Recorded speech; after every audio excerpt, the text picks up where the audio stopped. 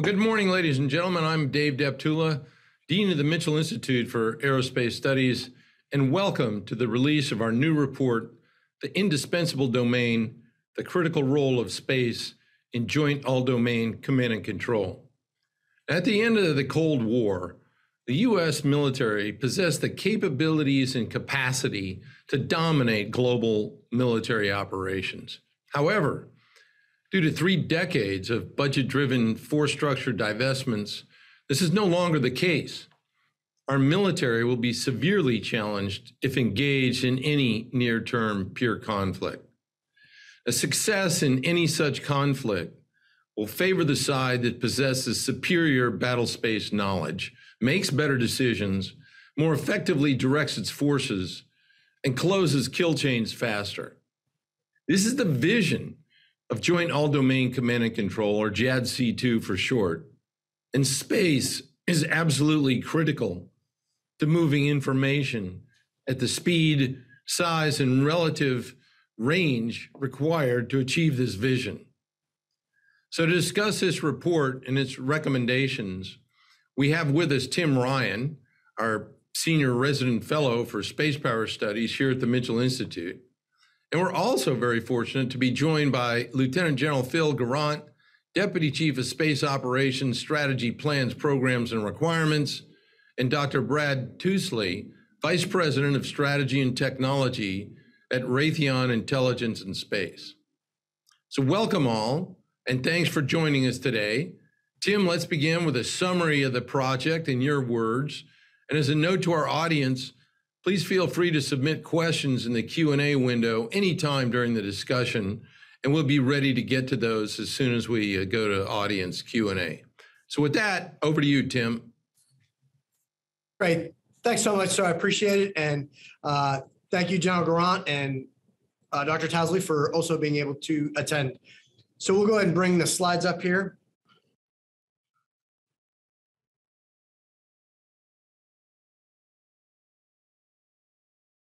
So you've heard us at Mitchell talk about the Air Force being the smallest, oldest, and least ready in its history. Well, you can apply those similar attributes to all the services, quite frankly. And that is what is driving the operational need to be efficient and deliberate in our actions. When faced with facts like that, you must have ways to make sure you get the right force at the right time and place while mitigating risk. And well, that's exactly what JADC2 is envisioned to do. Let's take a look at the Battle of Britain to see a classic example of how information and decision superiority can be the deciding factor in a conflict. An outnumbered RAF going against a much larger, massing German Air Force utilized their radars to collect data. This was then processed into actionable information and relayed to air crews through C2 channels. Bottom line, this system allowed for the posturing of fighter aircraft at the right time and place to best defend the homeland while avoiding zones of risk. That is exactly what JADC2 is envisioned to do, the right warfighter at the right time and place to achieve a desired effect while avoiding risk. Importantly, this is not a singular program or capability. Regardless of service capabilities, space-based technologies and Space Force capabilities are absolutely essential for JADC2. In short, JADC2 cannot be realized without space-based transport and sensors. So how do we get here? General Deptula, you alluded to this. Force structure reductions, 2 decades of counterterrorism operations focused, and too many curtailed or canceled modernization programs have left the services with less capacity and capability to credibly deter and, if necessary, defeat a peer adversary. Here's an example. As you think about a conflict in the Indo-PACOM AOR, clearly bombers are going to be important. Well, this chart up there shows on that second line that since 1999, we've gone from 228 mission-capable aircraft to 59 mission-capable aircraft. Here's the reality. China is the pacing threat and is identified as such in the 2022 National Defense Strategy. If you take a look at the reductions in force structure, the reality is the DoD falls short of meeting the National Defense Strategy requirements. Warfighting success will depend upon ensuring combat assets are optimized and employed at the right time and place to secure the desired effects while mitigating points of vulnerability.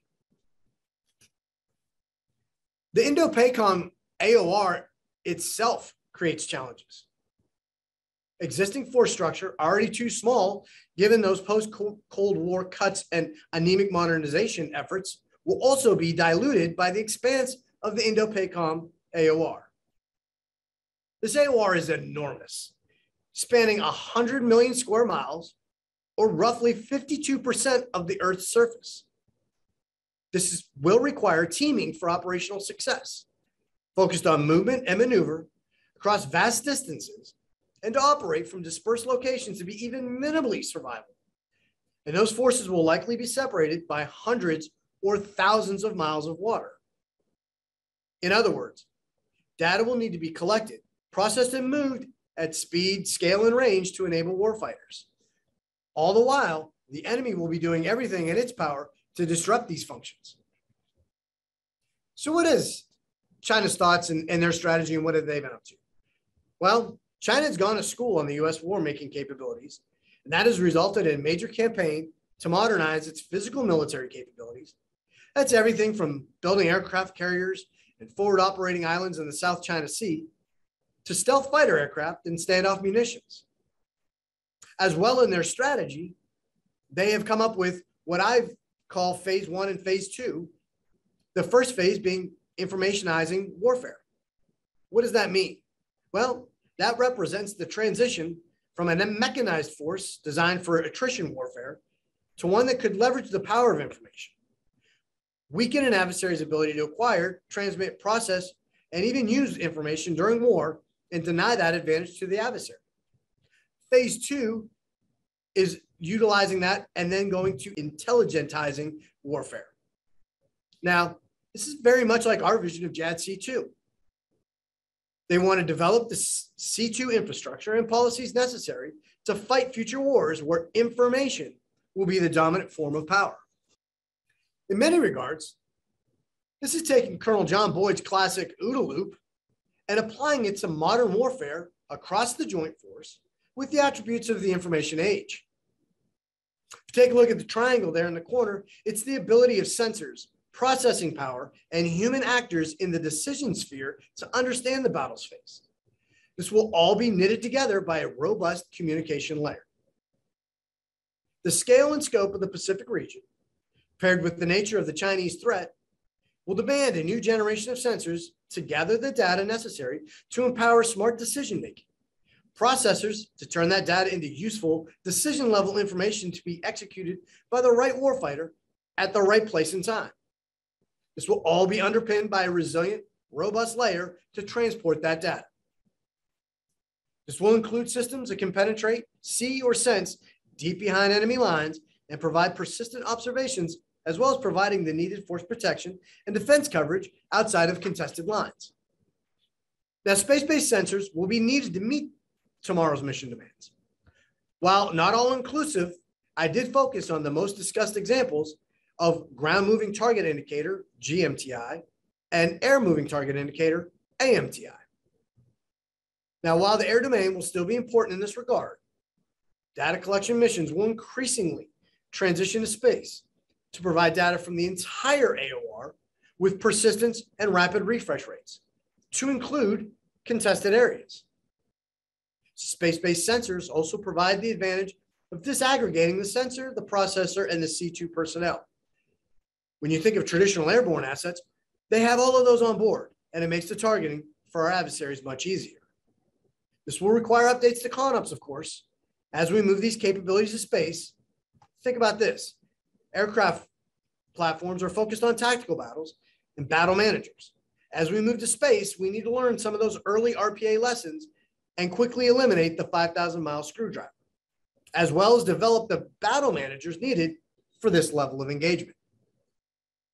Now, no matter how much the DoD invests in sensors, processing power, C2 centers, or frontline assets, none of this will matter without the ability of a robust, rapid, and resilient space-centric communications.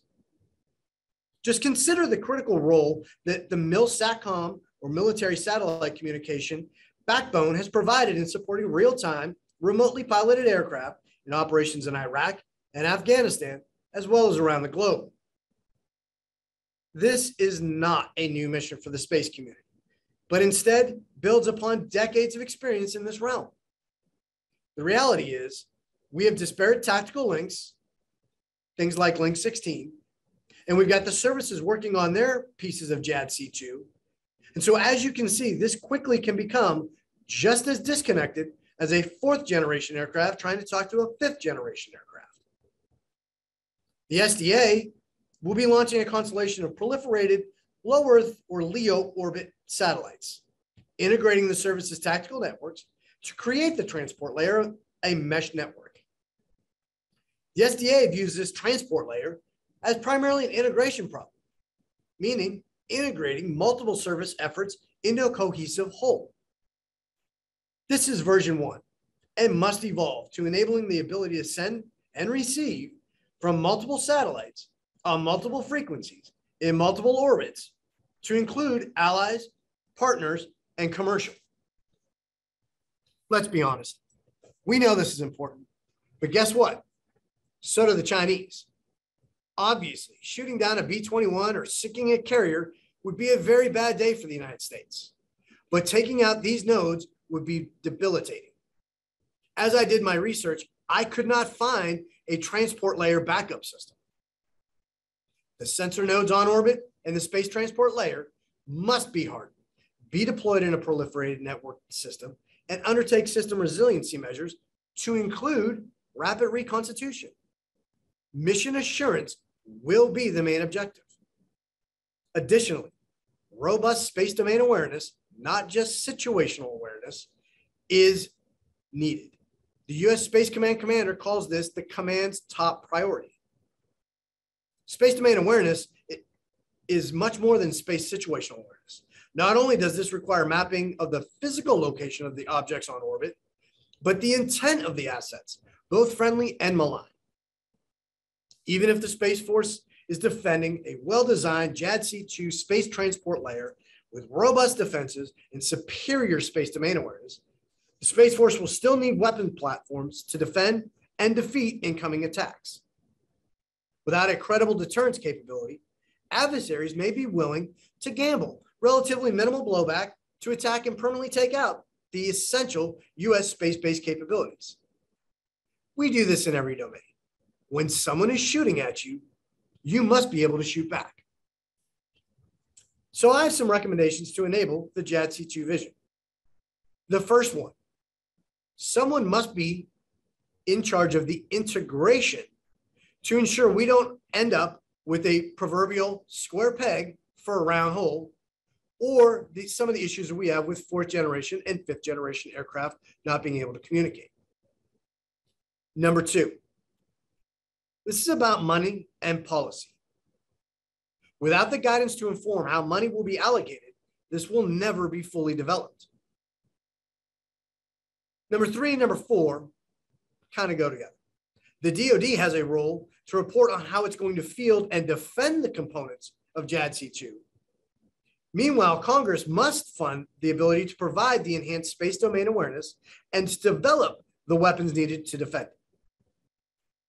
Number 5, unless the defense of the very part that underpins the success of JADC2, the transport layer, is defended, it will remain the Achilles heel and funding will not happen.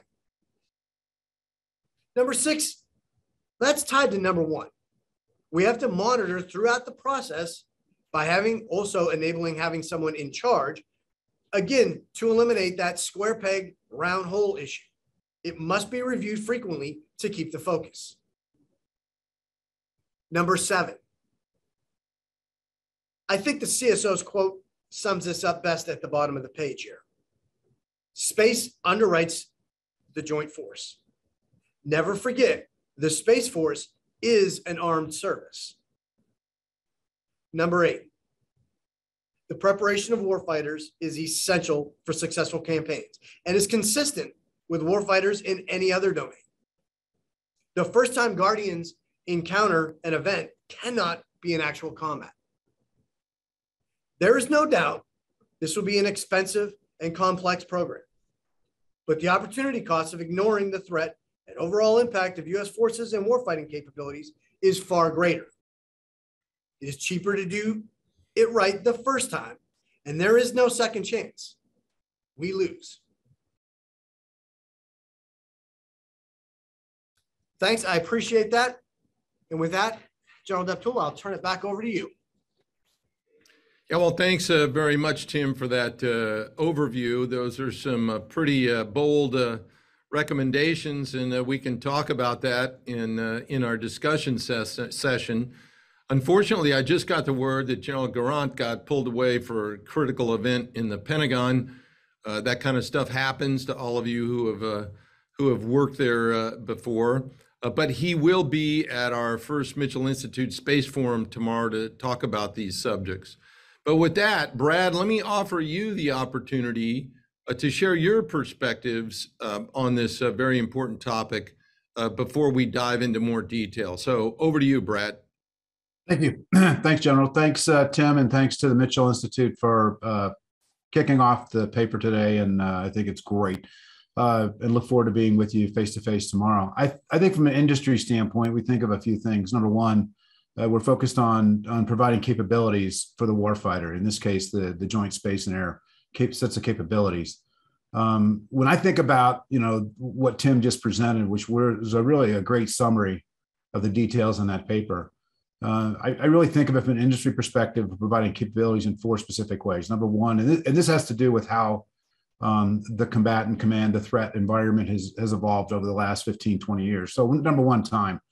If you think about the battles that we've had and the capabilities we've been focused on providing for the last 20, 30, 40, 50, 60, 70 years, time has been a critical parameter. And how that's changing now is, instead of planning and operational actions evolving over hours and days and months, it's shrunken down now to where space is a real-time warfighting domain. The air is a real-time warfighting domain. And so we're talking minutes and seconds, at the most hours, for planning and conduct. So number one, we think about JADC2, I think about time. Number two, I think about effects or at distance. So the distances that you would consider in the past for conducting tactical or operational sets of capabilities between air and the ground, I'll use that as an analogy. Today, they are much longer.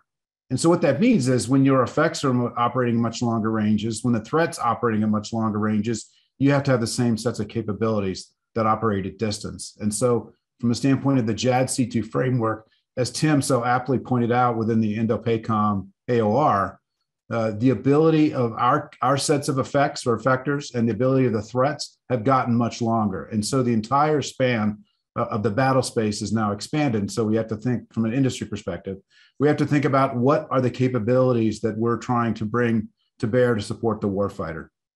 Number three, sensing. In the past, you may have thought, with just only the U.S. Air Force, you may have thought of what are the sensing and effects that airborne platforms can provide.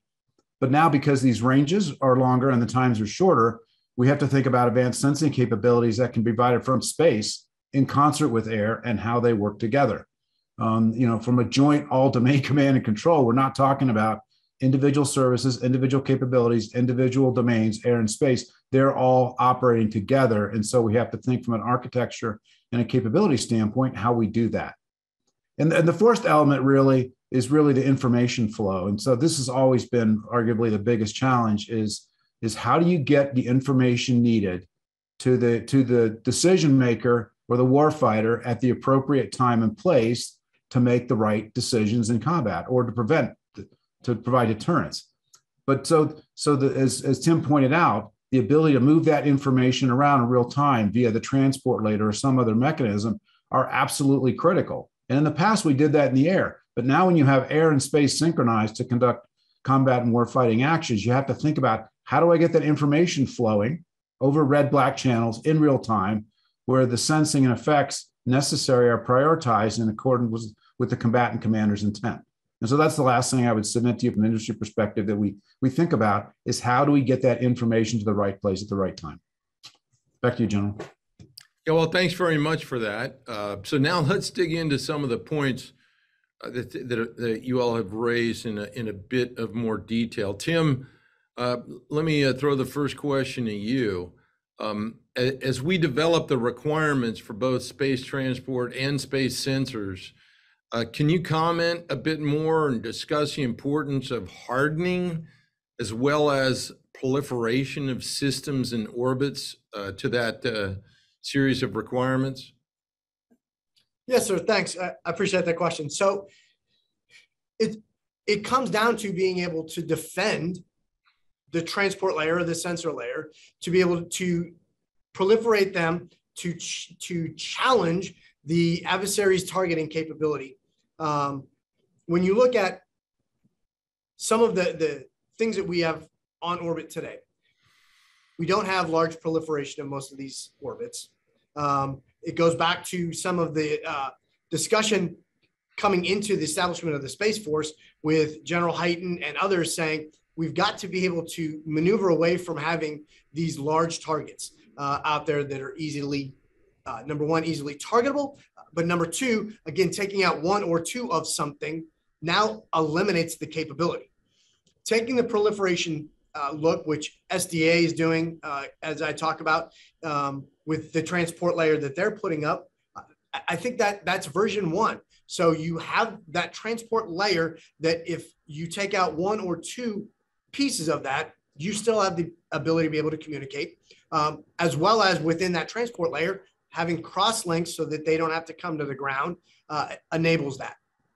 So that you start to get to the stage of looking at how you do orbit design or force design, which falls onto the CSO's responsibility.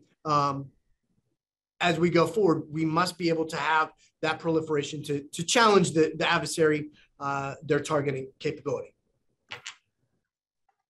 Okay, great. Brad, do you want to weigh in on how industry thinks about these kinds of options? Yeah, absolutely. Thanks. No, I think from a standpoint of survivability of space-based systems, I think about it in terms of disaggregation and distribution. I think that was the fundamental thrust of where the Space Development Agency is going. That's where, chief space operations, they've talked about reducing the number of quote unquote juicy targets. I think the point is that when you have a large number or potentially large number of unmanned assets, which is what space is fundamentally all about, you can start thinking about how do I distribute, disaggregate, think about systems architectures, thinks about nesting different capabilities, whether that's commercial, civil, military, all combined. I mean, the trades in a systems architecture that you can do to provide resilience, it just offers you a lot more options in space than maybe we had thought about in the past. And the other thing I'll point out is with the rapid drop in the cost of launch per pound, it has fundamentally changed the architecture of how we can think about these systems approaches to defend against kinetic or non-kinetic threats. Okay, good. Let me toss another one to you, Brad. Tim identifies that not only will space provide the transport layer, but it's also going to contain space-based sensors. He specifically looked at ground moving target indicator, or GMTI, and air moving target indicator, AMTI. Both are currently traditional airborne capabilities. Could you talk a little bit about how space-based moving target indications, whether they be looking at air or ground, might look, and the advantages of operating these capabilities from space? Sure. I think from the standpoint of the capabilities that we should definitely think about, I think you can think about AMTI and GMTI in space no different than we did in the air domain for the last 50 or 60 years. And like I said, that's why I brought up earlier the point about range. When I need to look over the horizon compared to what an airborne platform might be able to provide, because I have to be able to sense at the distance to provide the effects I need to accomplish the mission, then it makes perfect sense that we should consider AMTI and GMTI from space, because now that can potentially, within a resilient framework, that can provide me the capability to do the long range sensing over the horizon about wherever the threats may be. And once again, coming back to the combatant commander, giving them the options to accomplish the mission necessary. So no, I definitely think it's something we need to consider. Oh, very good. For both of you, are you concerned that with JADC2, warfighters might have so much data that it's going to hinder instead of enhance their decision making? And how might this challenge be mitigated? Yes, sir. I think that when you take a look, you're right. It's a massive amount of data or information as it's processed. So what you need to be able to do, and I think that sometimes this gets lost in JADC2 discussions. It is not being able to take all of the data, all of the time, and give it to all the warfighters. It's taking the right data at the right time to the right warfighter so that we can enable an effect. Now, that can be done in several different ways. You can do that either through filters on the weapon systems, again, akin to the way that pilots today can filter the data coming into the cockpit to utilize what they need. You can utilize this through AI and machine learning as we go forward to be able to use algorithms as the data is coming in to be able to filter things out. You might also be able to program that in and be able to plan out that as well. The other piece that I think that needs to be looked at is, especially from not looking at it from a tactical shooter perspective, but also when you take that back to the C2 level, clear guidance needs to be established so that you don't have a chaos reaching into a cockpit, or you don't have the NMCC, quite frankly, reaching into a chaos, right? You got to be able to have that, because now all of these different levels, from the shooter all the way back to the highest levels of command and control, are going to have access to this information.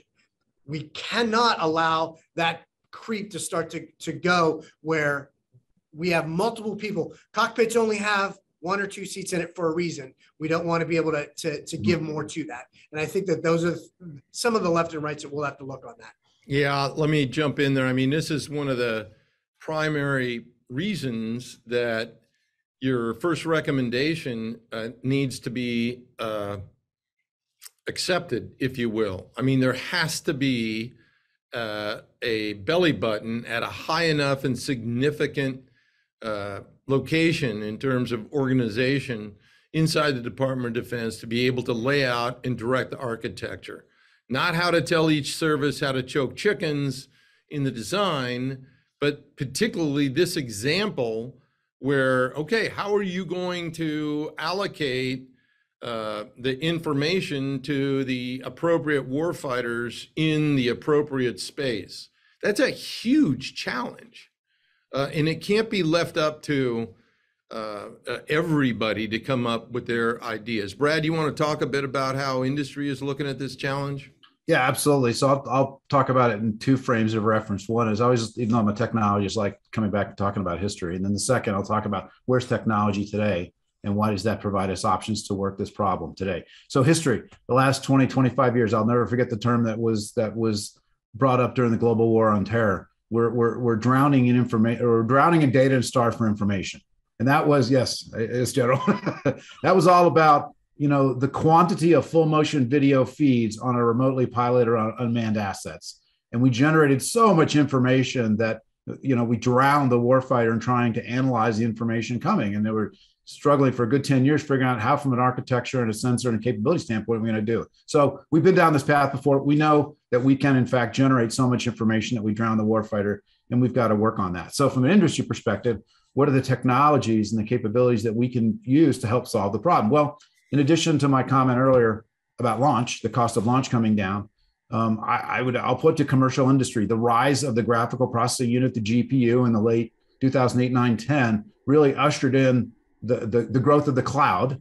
But it also means, between that and the cost of launch coming down, this means now we can start thinking about how much advanced processing can we put up in space or in forward airborne assets to ring through the information and the sensing data that we're going to generate from all of these distributed, disaggregated platforms. And I really think, from that standpoint, whether you think of, the first, second, third generation of machine learning, or you think about artificial intelligence, machine learning, the fact is we're going to be able to put more processing capability per pound on orbit and in the air and on the forward edge of the battle space to sort through a lot of the information, to sort through the wheat from the chaff. As the general knows, from 98 to 99% of the information that came off of the FMD feeds was useless, but it was figuring out where's that 1% that I really need. And I think in space, the AI ML, the processing capability that we're coming up with now is going to allow us to sort through that data, and we just got to attack the problem. That's great to hear you say that, Brad, because we have to invert the paradigm. Yeah. Where we used to send every bit of data down to the ground, and then they'd pull out those hard drives and they'd spend a week analyzing the data to extract the golden nuggets. Where in fact, processing capability, as you relate, is such that weed all that crap out and just send down what's of interest. Yes. Now it's not that easy, but in concept. That's what we ought to be aiming this architecture to do. So, Tim, can you discuss a bit the operational differences between today's military satellite communications capabilities and just what a transport layer would provide? Yeah, no, that's clearly we have a robust MILSATCOM capability today. However, the Cold War era capabilities and designs, quite frankly, it looks at things from on the protected side of MILSATCOM. That's your nuclear command and control. That's your communications between the national command authorities. They do that wonderfully all day long, every day. But it's a no-fail mission because it's dealing with that NC3 backbone. And that's what the focus is on those particular sets of satellites on that side. On the wideband side, the workhorse, if you will, it's got limits as well from today. It's limited today to how this scheduling happens that you get access to be able to utilize wideband. It doesn't have the ability to take multiple users, or in a JADC2 type world where you're talking hundreds of users at one point in time. It doesn't have crosslinks. So the data as it goes, if it wants to go from one satellite to another satellite, it's got to go to the ground and back up. The transport layer, again, proliferated across, not limited by number.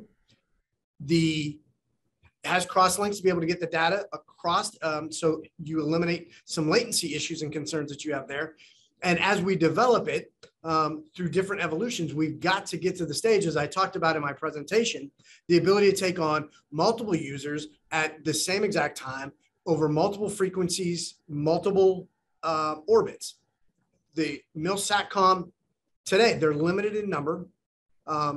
They only operate within the spectrum of military frequencies.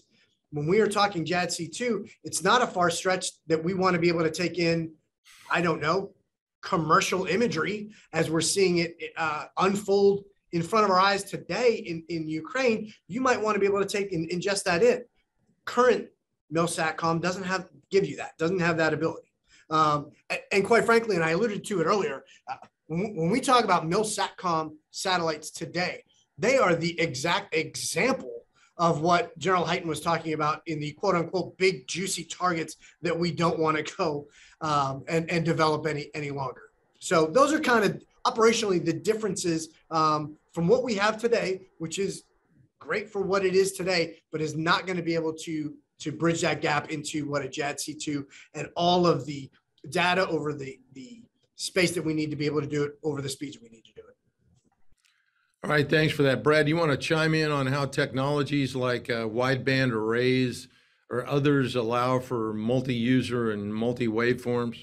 Yeah, absolutely. No, I think Tim got it at the the MILSATCOM big juicy target situation. I think in the future we're going to see a hybrid architecture unfold. You're always going to have some larger, extremely protected assets, and I think you're going to see, whether it's pure military, commercial, or hybrid, you're going to see this distribution in low Earth orbit, medium Earth orbit for other sets of capabilities like the transport layer. From a technology perspective, I think what's enabling all this is there's a few things. Number one, wideband arrays. Number two, electrically scanned antennas, which allow you, based on the orbit mechanics, to get the information, to close the links with assets that are either up, down, to terrestrial, to aircraft, or to other spacecraft, which is also going to be necessary as part of a resilient architecture.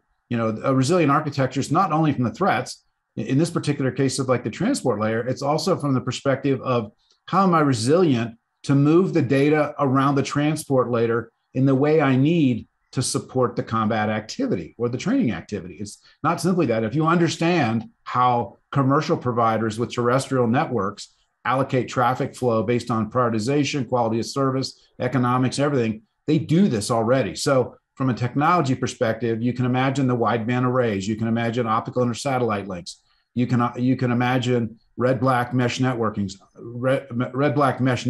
operating simultaneously. You can imagine quality of service being determined in real time, in second by second, minute by minute, as a function of the military action or training, as a function of the prioritization, as a function of the information necessary to being flowed around. But the bottom line is, when you have a distributed system like that with these technical capabilities, it's going to be a more complex architecture, but that's what's going to be necessary to support the JADC2 implementation. Oh, thanks for that, Brad. Let's switch gears just a little bit.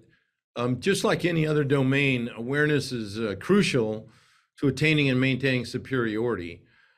So let's chat a bit about and get both your perspectives as seeing space domain awareness in not only maintaining space superiority, but enabling the defense of critical space capabilities, and how this has evolved from what's known today as space situational awareness.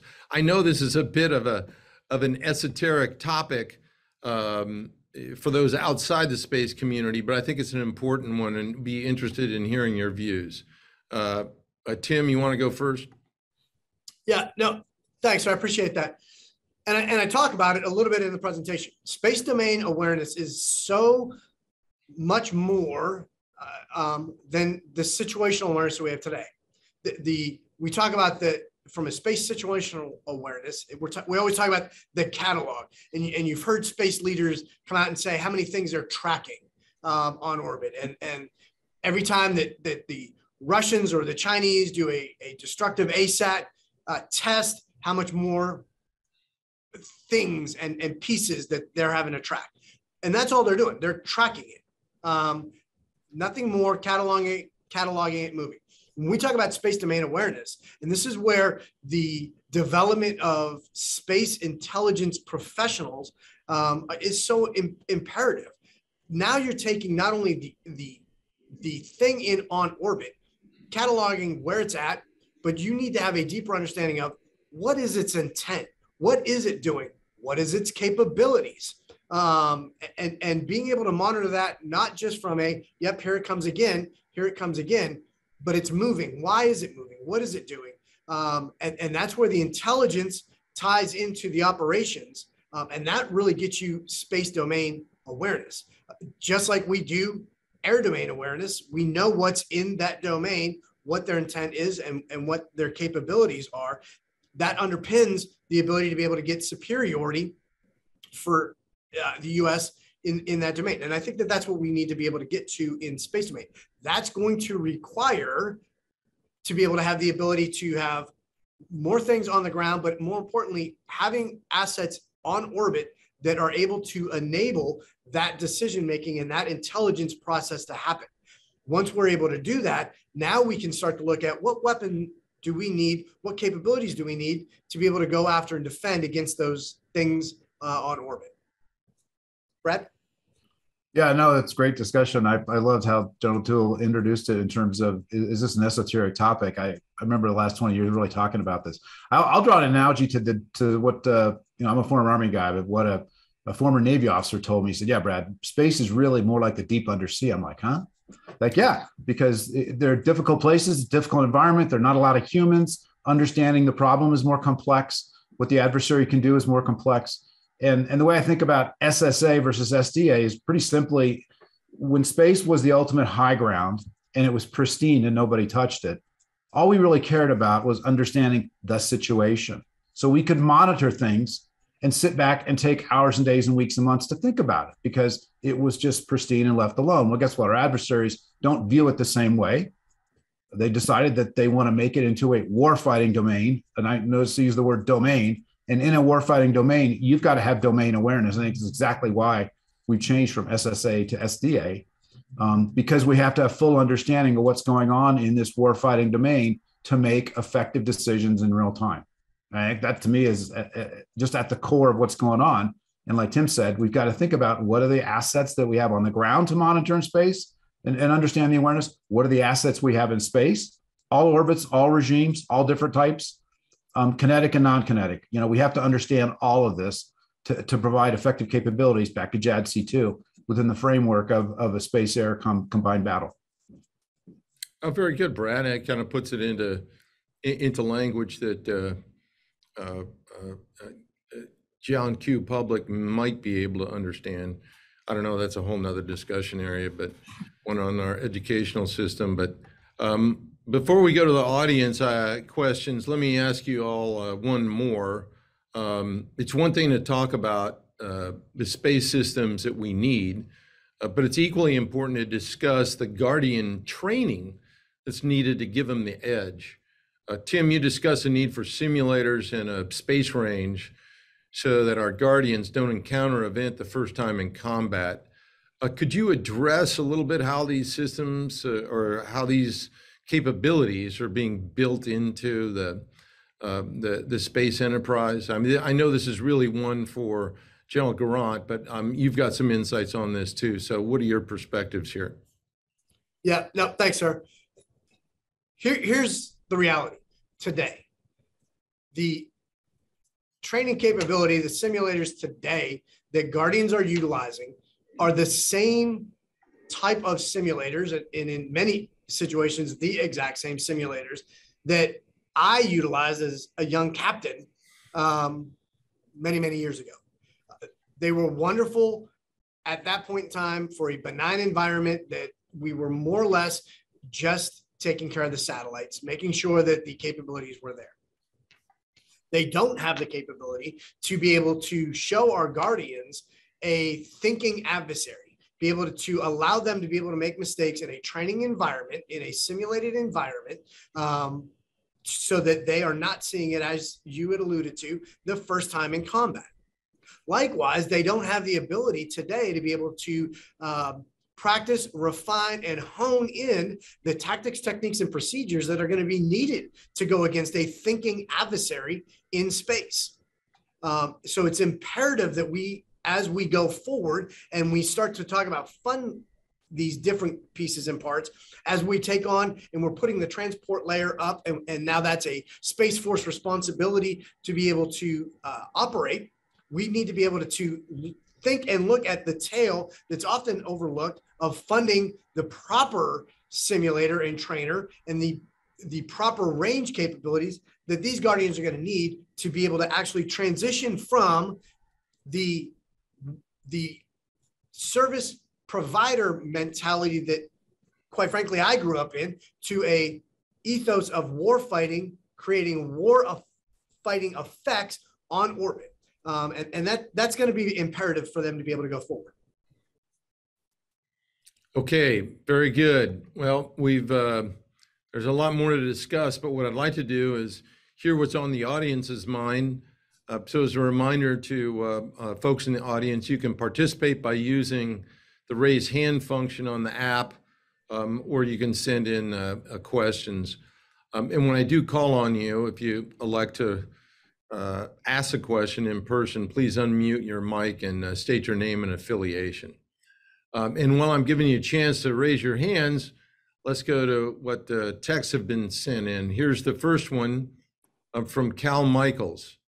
It is an eye-opening point made by the paper that the race to transform the Department of Defense to JADC2 has as its center of gravity space capabilities. And this substantially could increase the vulnerabilities of U.S. warfighting capabilities. Is the Space Force being sized and postured, beginning in the next FIDEP, to no kidding be ready to defend the space infrastructure? Tim? Yep, no, that's a wonderful question. And it really does get to the heart of the issue. The Space Force was designed to be very small. Right from the inception, that was the design.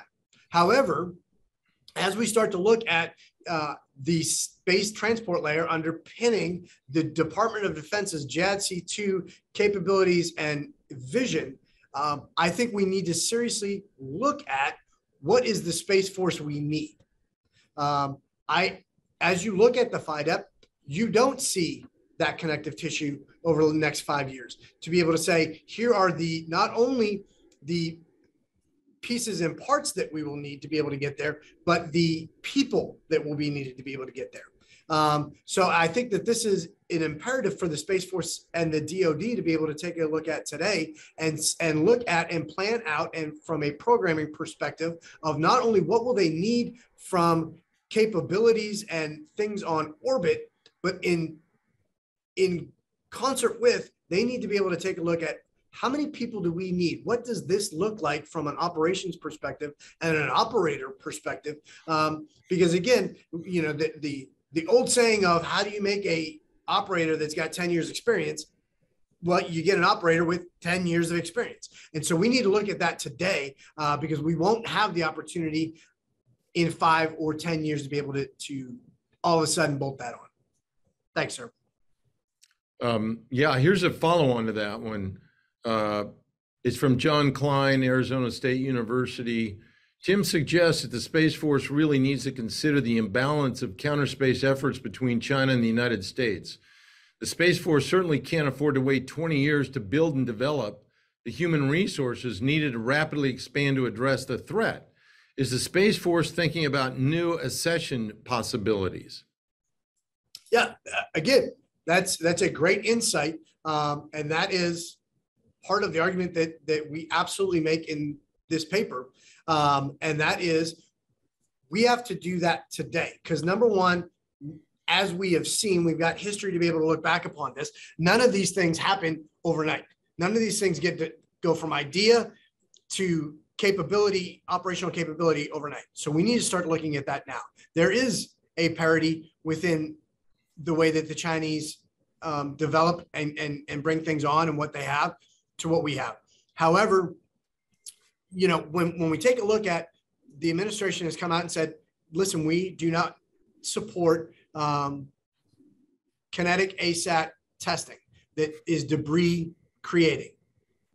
That's fine. We need to explore the norms in space, and that's all fine and good. However, just like we don't do nuclear underground testing anymore today, that does not mean we do not have nuclear weapons on alert today as a deterrence to our adversary.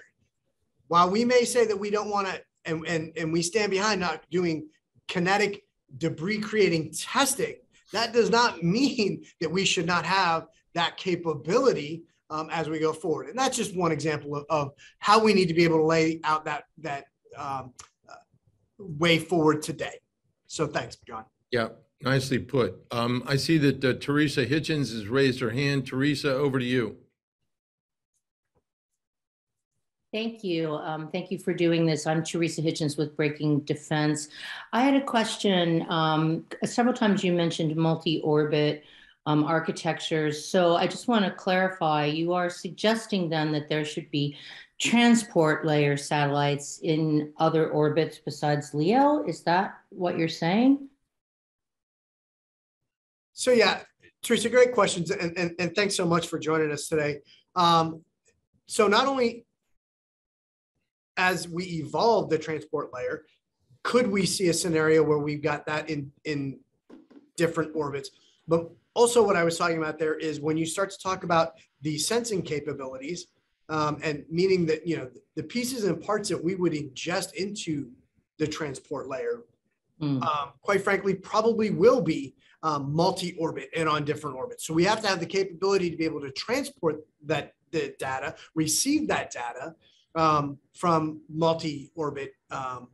Now, as we start to evolve the space transport layer, and we see that, does that mean that we have to also put the transport layer on other orbits? I don't think we should eliminate that as a capability or an option as we go forward. But more or less, we have to be able to open up and say, all right, we're taking in data from multi-orbits. Okay, that makes sense. But you did mention that the transport layer satellites, we don't really have a backup for them plan or a plan to, and so I was trying to think about, well, how do you have a backup plan? Do you do this with blimps or in the air instead of in space, or what do you just, make the constellation bigger? I was trying to figure out how you might back up the transport layer satellites. One option might be to put them in a different orbit, but then you change the latency issue and there's a whole bunch of other things that go with it. So, so I was just trying to brainstorm in my own head about how you do that. Do you have thoughts? Tim, you want me to jump in, help out here? Go ahead, Brad. Yeah. No, Teresa, that's a great question. So I love this question. I think there's two ways of thinking about it. From the standpoint of the different orbits, the reason for multiple orbits is just purely physics. Right. The standpoint of the technology, the standpoint of how you're trying to provide the crosslinks or the downlinks for distributed networks, you can do that, you can do that in different ways between GEO, MEO, and LEO. Right now, obviously, SDA is heavily focused on transport layer in LEO. That's great. I'm simply saying from a physics perspective, you can leverage capabilities across all the orbits. And I think that's the right thing to do. Second, from a backup standpoint, there's going to be a huge amount of commercial capability that has been launched, is being launched, and is going to be launched.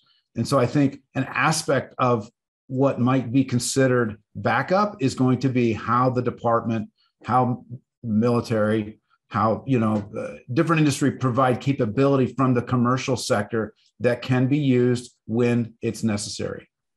Thank you. Okay, we've got some awesome questions here. Speaking of commercial capability, here's one from Mike Sinisi.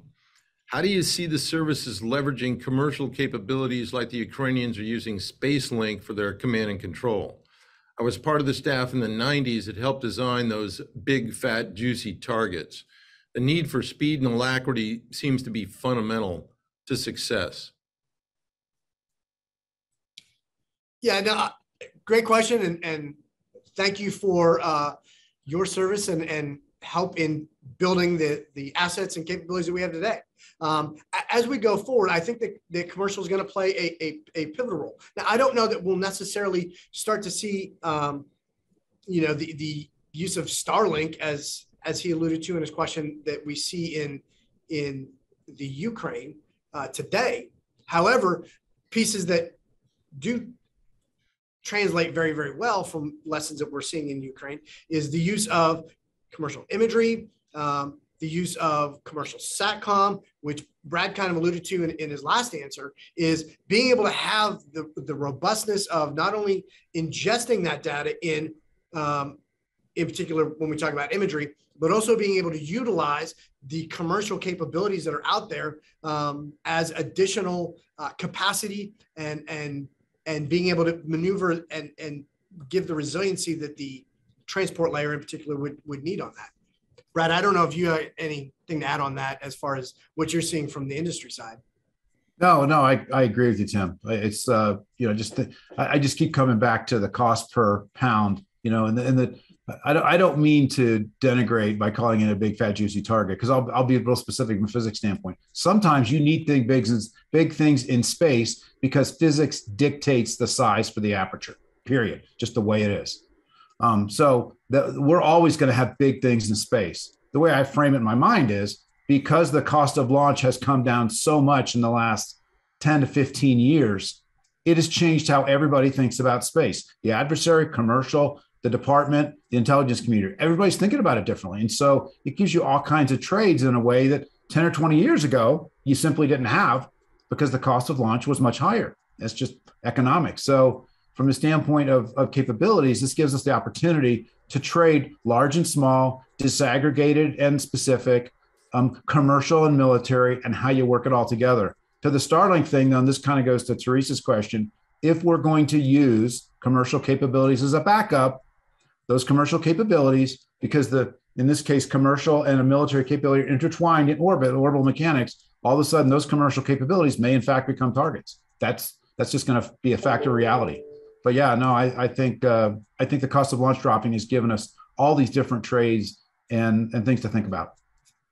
And I think on that, if I may, sir, Brad, when you talk about the cost of launch dropping, and you're absolutely correct. Yeah.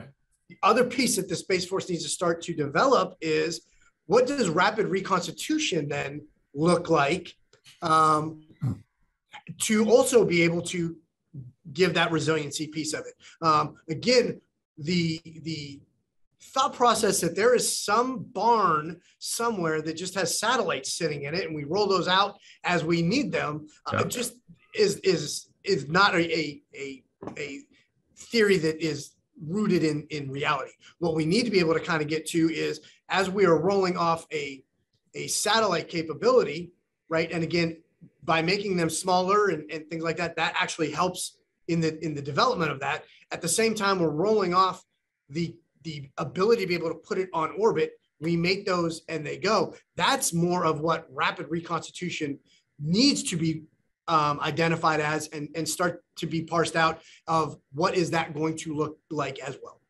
So thanks, sir. Okay, here's one that is right up my alley in terms of interest, and it's asked by Ronald Bitton. Quote, as someone who lived the challenge of critical ops intel integration for space counterspace immediately following 9/11 and the military response that followed as part as the US Spacecom STO cell, the biggest challenge we had was the ability to access and use intel community data near real time. This was not a tech solution challenge as much as it was a policy challenge. Is anyone looking at how to create better, more seamless, less parochial data sharing between Title 10 and Title 50 while still protecting sources and methods? Ron, I lived that life too. And as both a former member of the Intel community and the director of the Combined Air and Space Operations Center during Operation Enduring Freedom, it drove me nuts that we couldn't access in the time necessary the information that we knew that was out there and that was being held by the intelligence community. So it was like manna from heaven when Global Hawks first showed up at Al-Dhafra, because we, the operators, the warfighters, finally had control of an ISR asset. But back to your question, is anyone looking at how to create a better, more seamless, less parochial data sharing mechanism? Yeah, that was part of the reasons for standing up the Space Force in the first place. But is NRO part of the Space Force? No. Why? Because of parochial issues between the intel community and the operators.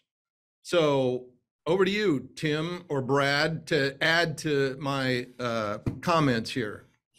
Let me jump in. So General really highlighted it great. I'll just add to this. It's a complex situation. It is not easy.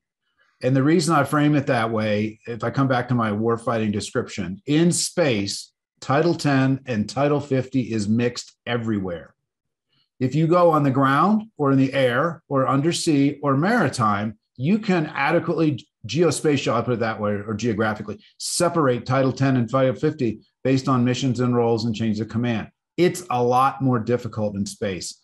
And because of that, Title 10 and Title 50 has been mixed. But I think it gets right to your point. We have to be able to share the information. That's why the Space Force was stood up. And I'll just put it this way. We still got a lot of work to do. Yeah, it's all the more reason to integrate and consolidate all of these elements under the leadership of the Chief of Space Operations, not to get down into the nitty gritty and micromanage what these organizations do, but to provide a common vector to make sure that at least we're all headed in the right direction and everyone who needs appropriate information gets it in a timely fashion. That kind of also takes us back to the topic of the whole JADC2 discussion. And that's the point here. It's not to protect, stovepipes. It's to share information. Okay, Tim, you wanted to say anything? Just really quick, I think that one piece of what we're seeing today that is, a little bit like what you were talking about when you started to get ISR capability at Al-Dhafra, you're seeing where commercial imagery in particular, that could be a driving factor for the department to really have to start to look at this argument because the capabilities that they're bringing, quite frankly, are starting to come on par with that. So thank you. No, you know what used to be TSSCI 5 years ago, you now have access to if you got a credit card and access to the internet. Yes, sir. All right. Well, unfortunately, we've come to the end of our block of time. We got a lot of great questions still unanswered, but thank you for participating. And I'd really like to thank Brad and Tim as well.